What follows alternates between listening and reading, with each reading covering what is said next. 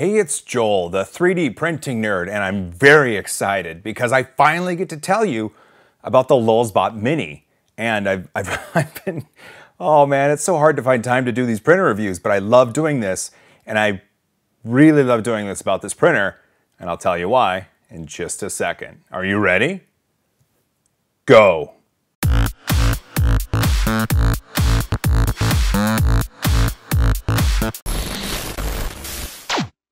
Welcome back. Well, now's a good time as any to subscribe to my channel if you're not subscribed already. In fact, the subscribe bar right here in front of my lovely face should be clickable, and then you can subscribe to my channel if you're not. All right, let's talk about this printer. Let's talk about this Lulzbot Mini. I was contacted by Lulzbot some time ago, and they said, well, we can ship you a Lulzbot Mini and we can loan it to you if you want to do a review on your channel. I was like, great, and I started printing things with it, and I was having a really, really good time, and then time got away from me, and family obligations and busyness set in, and I've been wanting to do this review for a couple weeks now, and it's finally come together where I have the chance to sit down and record something. All right, well, let's talk about this Lulzbot Mini just a little bit. First of all, the print area is roughly 6 inches by 6 inches by 6 inches tall. It's a 6-inch cube build area. The build plate itself is borosilicate glass with a PEI sheet over the top. It'll go to 120 degrees centigrade. The hot end on this thing is a hexagon hot end with a 0.5 millimeter nozzle, and it'll reach temperatures up to 300 degrees centigrade. What materials will this print? Well, nearly anything you throw at it. However, Lulzbot discourages you from using carbon fiber materials because they're going to damage the print head more so than most other materials. But ColorFab XT, Protopastas, Matter Hackers, 3D Fuel, Boots Industries, ABSs, HIPs, TPU, it's all fair game with this printer. The Lulzbot Mini requires 3mm filament. I know it's 2.85mm, but it's called 3mm filament, whatever. All of the other printers I have use 1.75mm filament. So to have a machine that requires the 3mm filament, it's my first time using it, and it worked just fine. The Lulzbot Mini ships with its own kind of modified version of Cura, and one of the first models that you print, because it auto-loads the first time you open up Cura, is the Rocktopus. This Rocktopus is meant to be the test print, and they include a bit of filament that you can use to print this Rocktopus. And it's a cool little model. It's a little small. I tend to print things bigger, but then again, this machine isn't meant to print huge things. When Lulzbot sent me the printer, I did ask if they could send me a roll of something awesome to print with. Well, they sent me some HIPs material, so I couldn't help maximize the Rocktopus on the build plate. And as you can tell, the Rocktopus turned out fantastic. In fact, Lulzbot Mini here did a wonderful job on the fingers of the Rocktopus. Overall, it's smooth, and it's printed really well. The layer height, I think, was 0.2, I think it was. Oh man, and the bottom is smooth because it's on this PEI surface over the borosilicate glass, and so everything you pull off of it is super, super smooth. I did have to give the Lulzbot Mini a chance to print the Nefertiti bust, and this is using Matter Hackers Pro Blue PLA. The fine folks at Matter Hackers knew that I was getting this Lulzbot Mini, and they threw me a roll of PLA to do some testing as well, because they know I like printing with PLA. The Lulzbot Mini did a fantastic job with Nefertiti. Her cheeks are smooth, and all the features are there that should be there. Under her chin got a little stringy, and I think that's because I didn't put enough support under there. I know the Lulzbot Mini works well with Cura, and so I tried Simplify 3D, and I used this rocket and printed it in vase mode. And this is the best print I've ever done of this rocket using Simplify 3D's vase mode. The sides are immaculate. The tip is there. It's not a perfect tip, but the Lulzbot Mini did a great job with what it had. The fins are stable, everything. This model is near perfect. It's the Lulzbot Mini, so I did want to print something small, and I printed this astronaut. Yeah, it's kind of tiny. It's not that big. Look at this. My finger is taller than this astronaut. The astronaut came out wonderful. And the Lulzbot Mini had no issues with the very small details on this astronaut. I'm incredibly impressed. Well, last but not least, yeah, I had to. All right, so now what I want to do, I want to show you how it prints. And I'm going to start a print, but then I'm going to cut in some footage that I took earlier about the print. It's just going to be easier that way. So right now, I swapped out the hips for some ColorFab green PLA, and I'm going to print something.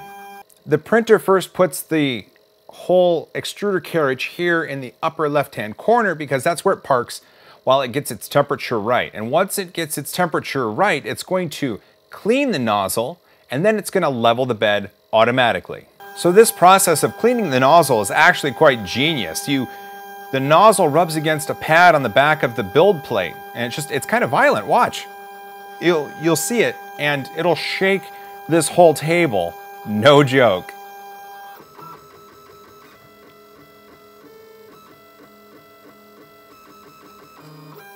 Any of the other printers I own, I would be afraid of the nozzle and the whole extruder carriage rubbing on it like that because it would destroy things or make things catch on fire. But the way that this printer is engineered, it's built to do that. Once it's done with that, it actually levels the build plate. There's these 4 metal discs in each of the corners of the build plate, and the hexagon hot end is conductive. So it goes and it touches down on each disc, and that gives it a height of that corner, and it knows the level of the bed, and then from there, it can print a fantastic first layer. Right now, I'll cut in some footage that I took earlier with my iPhone where it showed the process that it just went through a little more close up.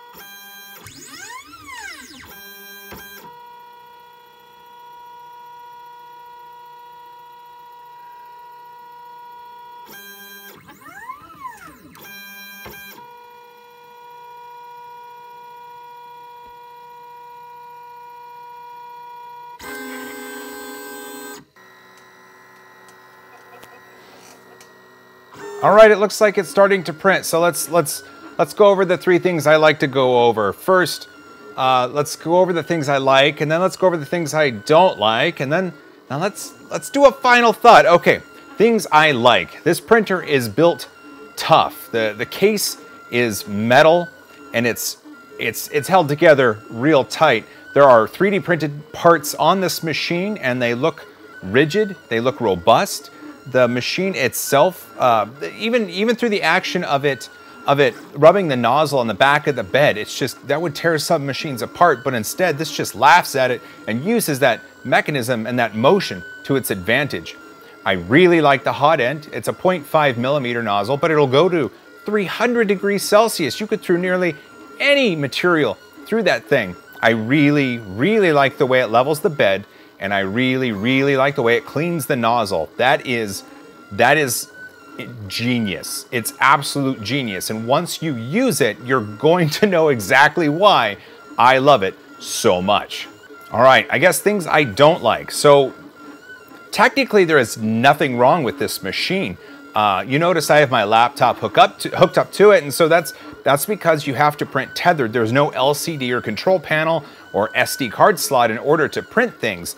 I've connected it to my computer, and I've printed with Cura. I've printed with Simplify 3D. I've even hooked up a Matter Control Touch from Matter Hackers to this thing and had a 14-hour print, and it worked gloriously.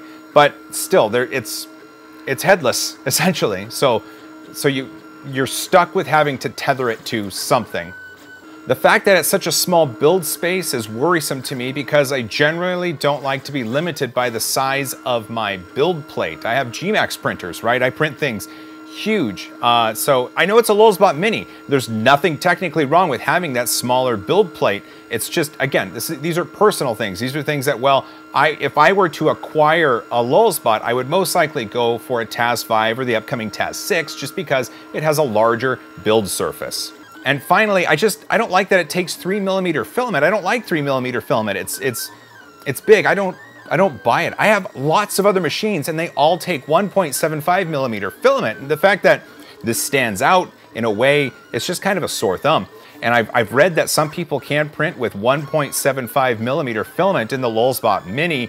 And well, that's really interesting because that's actually a roll of color fab, 1.75mm filament on the spool holder, and it's been printing using 1.75mm filament this whole time. So even though it's built for 3mm filament, with no machine modifications other than changing the filament diameter in the slicer, it's printing with 1.75mm filament. This is fantastic. I can't gripe about that. My final thoughts. This is really interesting because there's nothing wrong with this machine. It's technically proficient. It's incredibly easy to use. From the time to turning it on to the time of it leveling the build plate for you, cleaning the nozzle, and printing something is very low. Here's where it stands. For the price range that this printer is in, this is the best printer I've ever used. I would have an army of these things in a printer room, just printing things constantly, and I wouldn't worry because of how well it's built and how well it can perform. The price is wonderful. It's a little bit over $1,000 US. I put that in the same range as a FlashForge Creator Pro and a Dremel 3D Idea Builder, and any of the other machines, plus or minus a few $100s, around $1,000. And this, of all the machines I've used, this beats them all. This is the best printer I've used in that price range.